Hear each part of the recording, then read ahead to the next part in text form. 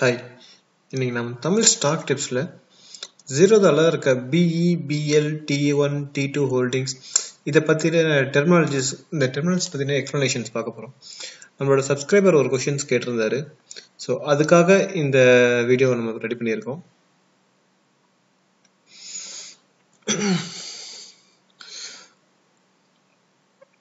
Okay, நம்ம first T1, T2 ஹோல்டிங்ஸை பற்றி பேசுவோம். நம்ம இதுக்கு முன்னாடி பார்த்த வீடியோவில் பார்த்தீங்கன்னா ஜிண்டால் வேர்ல்ட் இந்த ஷேர் வந்து பை பண்ணியிருந்தோம். அப்போ பை பண்ணதுக்கப்புறம் பார்த்தீங்கன்னா இப்போ என்னோட குவான்டிட்டி பார்த்தீங்கன்னா 0 தான் காமிக்குது. ஆனால் T1 பார்த்தீங்க அப்படின்னா 1 காமிக்குது.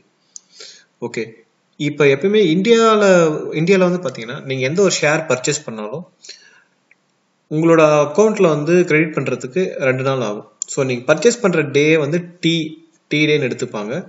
ஸோ T+1ன்றது வந்து trade +1, T+2ன்றது trade +2 days. So trade +2 டேஸ்க்கு அப்புறம் தான் செட்டில்மெண்ட் பண்ணுவாங்க. ஸோ அதனால இப்போ உங்களுக்கு ட்ரேட் 1 T+1ன்றதுனால இங்கே T1 காமிக்கிறாங்க. ஸோ இங்கே 1ன்றது வந்து குவான்டிட்டி, இது வந்து ட்ரேட் +1. ஸோ நம்ம பை பண்ணி ஒரு நாள் ஆயிருக்கு. ஸோ நெக்ஸ்ட் வந்து T2 காமிப்பாங்க. அதுக்கப்புறம் வந்து உங்களுக்கு குவான்டிட்டி வந்து இங்கே ஆட் ஆகும். ஸோ வேற ஒரு அக்கௌண்ட்லேருந்து டெபிட் ஆகி நமக்கு வந்து இங்கே கிரெடிட் ஆகுது. ஸோ இதுதான் T1, T2 ஹோல்டிங் சொல்லுவாங்க. அதனால தான் இங்கே டெர்மினாலஜி T1, T2 இருக்கு. ஸோ இங்கே T1 இருக்கும்போது உங்களால் வந்து செல் பண்ணவே முடியாது. ஏன் அப்படின்னா உங்கள் அக்கௌண்ட்டுக்கே இன்னும் வந்து அது கிரெடிட் ஆகலை. அதனால இந்த T1, T2 டைமில் வந்து உங்களால் வந்து இந்த ஷேரை செல் பண்ண முடியாது. ஸோ நம்ம இன்னைக்கு நிறைய இடத்துல பார்த்தீங்கன்னா பை அண்ட் செல், நம்ம இன்னைக்கு வாங்கிட்டு நாளைக்கு ப்ரைஸ் ஏறினதுக்கப்புறம் விற்கலாம் நம்ம நினச்சிருப்போம்.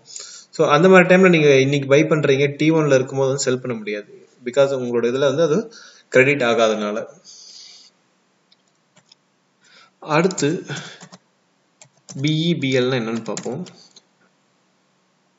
ஸோ பிஇன்றது வந்து புக் என்ட்ரி, பிஎல்ன்றது பிளாக் டீல். இந்த புக் என்ட்ரின்றது இப்போ நம்ம பார்த்த இதுக்கும் இந்த பிஇக்கும் வந்து சம்மந்தம் இருக்கு. இப்போ நம்ம இதுக்கு முன்னாடி ஷேர் பை பண்ணும்போது பார்த்தீங்க அப்படின்னா ஜிண்டாலில் வந்து பிஇபிஎல் எதுவுமே இல்லாமல் தான் பை பண்ணியிருக்கோம். ஸோ இப்படி அந்த மாதிரி பை பண்ண ஷேர் வந்து அன்னைக்கே நம்ம செல் பண்ணணும் அப்படின்னா நமக்கு வந்து அதாவது இன்ட்ராடேவா கன்சிடர் பண்ணிப்பாங்க. ஆனால் இப்போ நான் பிஇல இருக்க ஷேரை பை பண்ணேன் அப்படின்னா எனக்கு செட்டில்மெண்ட் ஆகிற வரைக்கும் நான் வந்து அந்த ஷேரை செல் பண்ண முடியாது. ஸோ இப்போ நான் பிஇல இருக்க ஷேர் நான் பை பண்ணதுக்கப்புறம் வந்து என்னோட T1, T2 2 நாள் கழிச்சு என்னோட அக்கௌண்ட்ல செட்டில் ஆனதுக்கு அப்புறம் தான் அந்த ஷேரை நான் செல் பண்ண முடியும். ஆனா இப்போ இந்த நார்மல்ல இருக்க கேஸ்ட்ரால் இண்டஸ்ட்ரீஸ் இந்த ஷேரை நான் பை பண்ணேன் அப்படின்னா இன்னைக்கு நான் வந்து ஒரு 390 பை பண்றேன், இன்னைக்கு ஈவினிங்கே எனக்கு 420 போகுது அப்படின்னா நான் மார்க்கெட் க்ளோஸ் ஆகும்போதே வந்து இமீடியட்டா செல் பண்ணலாம். ஸோ எனக்கு வந்து இதுல வந்து என்ன பெனிஃபிட்னா ப்ரைஸ் ஏறணும், நான் ப்ரைஸ் ஏறிச்சு நான் உடனே வித்துருவேன் அப்படின்னா நம்ம வந்து இந்த சிம்பிளை செலக்ட் பண்ணி நம்ம பை பண்ணலாம். நம்ம அப்படி இல்லை, நான் எப்படி இருந்தாலும் நம்ம வந்து லாங் டேர்ம் ஹோல்ட் பண்ண போகிறோம். ஸோ அந்த கேஸில் வந்து நம்ம பிஇ சூஸ் பண்ணலாம். ஸோ ரெண்டுத்துலையுமே வந்து பெனிஃபிட்ஸ் வந்து நம்ம பார்க்கலாம். அப்படி இருக்கும்போது கேஸ்ட்ரால் இண்டஸ்ட்ரீஸ் நம்ம சிம்பிள் இல்லாமல் பை பண்ணுறது ஓகே. எப்படி இருந்தாலும் அது ஆட்டோமேட்டிக்காக வந்து உங்களுக்கு இதுவாக தான் புக் என்ட்ரியாக கன்வெர்ட் ஆகி T+2 டேஸில் வந்து உங்களுக்கு உங்களோட அக்கௌண்ட்டில் வந்து கிரெடிட் ஆகும்.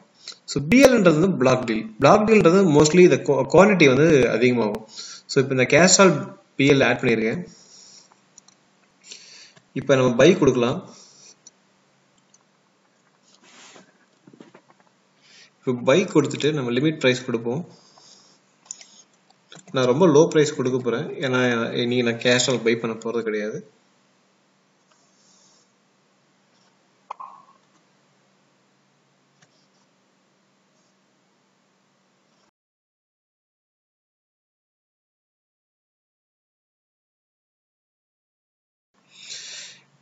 இப்போ நம்ம பிளேஸ் பண்ண ஆர்டர் பார்த்தீங்கன்னா ரிஜெக்டட் இருக்கு.